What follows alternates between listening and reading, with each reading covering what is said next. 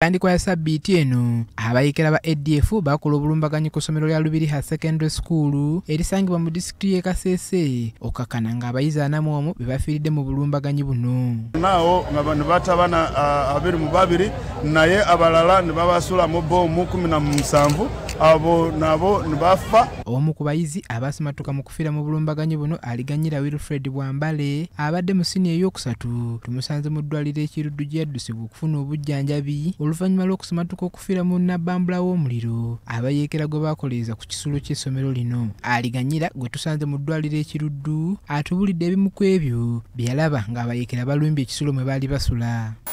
So they started to knock and say, "Open the door." So we refused. They used hammer to open the door. So they started killing. Ono agamba nti okusimatuka okufiira mu bulumbaganyi buno yeekweka wansi w'omufaliso oluvannyuma lw'abayeekera okonkona oluggi lw'ekisulo mwe baali nga babalagira okuggulawo era olwali okuggulawo ne batandika okutirimbula abaalimu. So me, I tried to escape. So I just lift up the mattress and I sleep under. Then I put on the mattress on myself. So they left me. After that, they burned all the mattresses. When I tried to escape, if I saw fire, so that's where I was burned. Aliganyira nga taliko muntu we n'omu amulabirira mukwano gwe Kule Brian nga yamuliko kati mu ddwaliro atubulidde nti enjege eno yagenda okubeerawo ng'abazadde baaliganyira bonna balwadde bayi era n'okutuusa kati tebamanyi mbeera mutabani waabwe gy'alimu. Naye kati abazadde boono gye bali bonna balwadde nga tebasobola kujja eno kiruddu. Naye kangambe nti ono mukwano gwange nsobola kumuleka kambeera naye era bwe batusindise eno kiruddu. Ono atubulidde nti newankubadde gavumenti yadduukiridde abafunye obuzibu bonna mu bulumbaganyi buno wabula bo mpaawo obuyambi bwe baafunye okuva mu gavumenti. Anti anasi atugambye gavumenti asindise sente ezijjanjaba ono mulwadde naye kati ennaku zino sinaaba kuzifuna.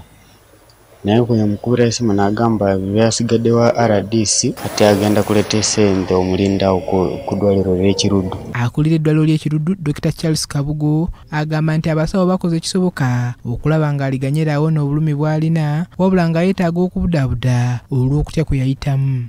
Naye bwe twatukidde eggulo kubanga ambulensi yamuleeta baatukidde eggulo nga abasawo baffe ba social worker be bamuliko naye twali tutumizza abajjanjabi be basobole okujja babeerewo. Ekyo nakyo kiyamba ku bujjanjabi okubanga famire y'Oweri kikuyamba nnyo mu kufuna obujjanjabi obwa psychology. Dr. Kalanzi Idris akulira ekifo awajjanjabirwa abookeddwa omuliro ategeeza nti aliganyira embeera gy'alimu teyeeraliikiriza kyokka nga bakyetaaga obudde obuwerako okumwetegereza kuba ebiwundu byafuna ku mubiri by'amaanyi nnyo. Omukaaga ekiro yajja ng'ali mu mbeera mbi ddala kubanga yali afunye burns mugongo gwonna gwajja n'emikono nga mu percentage yenanga 25% vidde yajja nga ali mu shock naye tumukozeeko kakati ajja kuba bulungi agenda improving embeera egenda ebeera nnungi yatandise kulya ku kamere ate n'obulumi tebukyali bw'amaanyi nga bweyajjira. Olwaleero ab'obuyinza e Kasese bategeezezza ng'omuwendo gw'abaafiira mu bulumbaganyi buno bwe gweyongedde nga kati baweze 43 oluvannyuma lw'omu ku baatuusibwako ebisago naye okugendebwa Ssenkaaba. Paul Bakabulindi, BBS Terefayina, ageesigika.